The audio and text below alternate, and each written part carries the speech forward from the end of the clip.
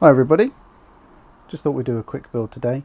This is a CW transceiver called the Pixie, which I've just purchased, and it's a very easy and quick build, so let's have a look, see what we've got.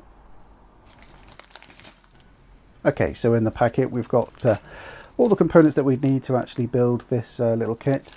As you can see, there's the hardware, some chips, well, there's only one chip actually, some electrolytic capacitors here. Looks like a couple of coils, and the board itself. You can see the board itself is beautifully silk screened. It's got all the component values written on it. And if we look at the other side, pads are a bit small, but other than that, all nicely spaced out. I think this is going to be a good kit. There's no instructions in this kit, so what they do give you is a layout of the board. That's just a silk screen and a parts list, and as you can see here, there's some beautiful Chinglish translations.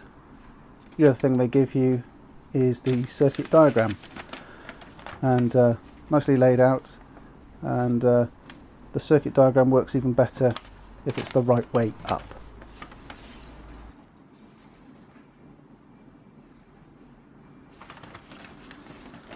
Okay, so the first thing we need to do is just take everything out the bag. What we're going to do is just put everything on the table, depending on what it is, and we're going to start marking off and making sure we've got everything that we need to actually build this kit. So we'll just lay everything out here on the table.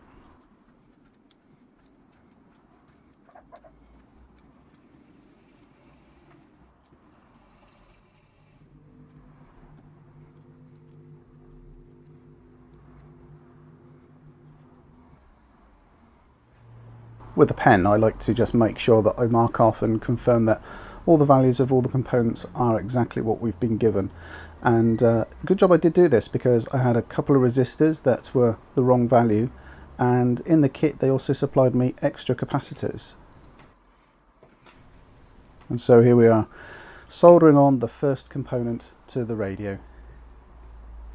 Start with all the resistors, then I'm going to move on to the capacitors, and then I'm going to go on to the coils and the diodes, and then finish up with the hardware.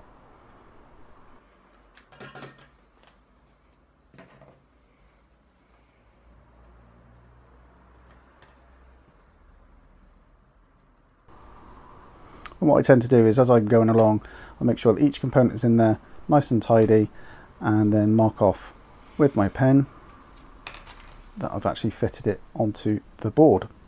There we go, and repeat until complete. So as you can see, this is the resistors. On this kit here, they're mounting vertically, and what I do is I just bend the component legs over on the other side so that it doesn't drop out of the board, like so, and then solder.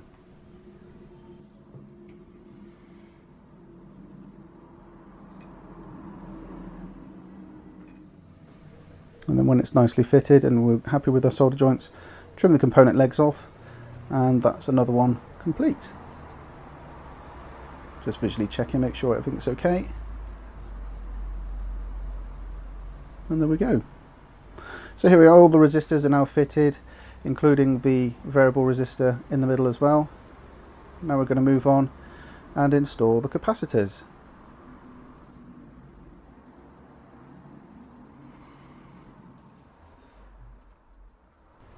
So working with the ceramics here, just going around installing each one. As you can see, I'm working quite quickly here, going through installing each capacitor and doing exactly what I've done before, bending the legs over so it doesn't fall out, and trimming off.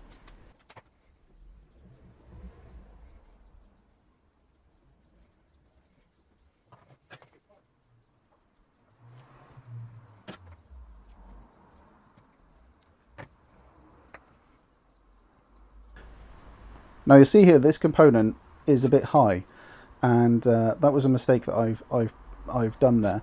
So what I've done is I've just heated up the pads again and apply some pressure with my finger just to push it through the board. That's a good way to get over the problem if your component is a bit high on the board.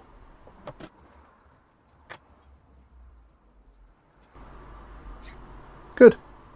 So let's move on to the electrolytics. As you can see, all the capacitors are installed, and it's looking quite nice.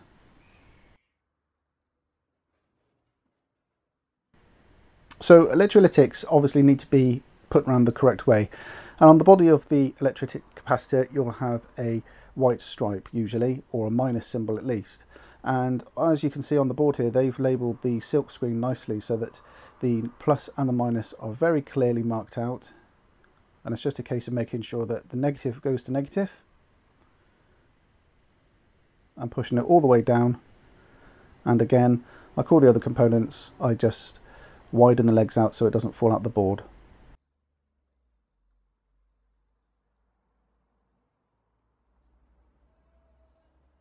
Okay, so now we're moving on to some of the discrete components, and what we're putting in here is putting in the IC holder. And what I've done is I've just bent one pin over to hold the actual IC holder in place, and now I'm just going through each pin separately, soldering in place and making sure it's fitted nice and tidy onto the board. It's worthwhile taking your time here. There's no race, it's no rush.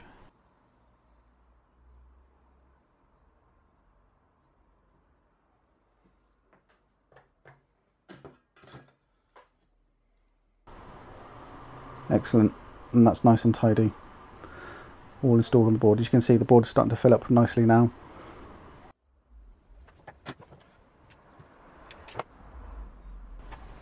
Okay, so we're on the home stretch now. I'm just putting all the sockets in place for the key, the headphones, the antenna socket, which is a BNC connection, and the power connection. So again, take your time.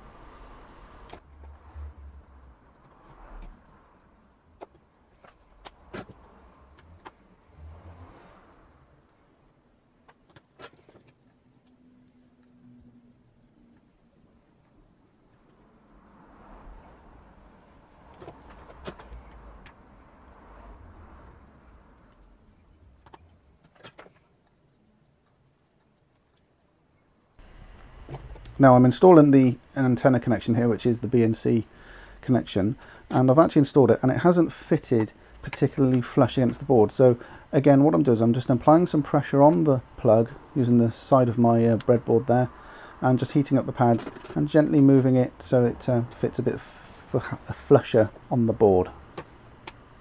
And lastly, I'm fitting the power connector. This was quite loose to put in, to be honest with you, so what I've done here is I've just tacked one of the terminals and applied some pressure on the plug on the top, heated it up on the bottom so it's flush, and then soldered the rest of the pads in place. And finally, we're fitting the audio chip, the LM386, and there we go. That is one complete Pixie project. Now we're on to testing. So what I've got here is I've got the key, some headphones and a battery installed. You'll also notice that in the kit there is a testing resistor of 51 ohms, and what I've done is I've just wedged that in the aerial socket, and there we go. So just turning up the volume here, using the KX3 to produce the side tone at the other end, and also make sure that we are transmitting. Now, because I used my wife's pudding bowls for holding my components, she's nicely taken my Morse key away from me, so I'm having to just touch these wires together to simulate the Morse transmissions. Obviously my Morse is better when it's actually using a key.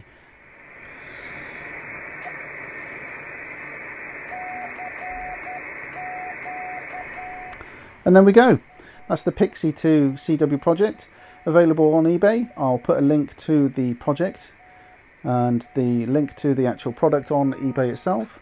And yeah, go and have a go. It's a very simple project, very easy to build, and you'll have great time building it. I'm going to go out with this kit on my next video and see if we can actually hook up with a contact on 40 meters. So I hope you enjoyed the video, and I'll catch you again next time. Bye bye.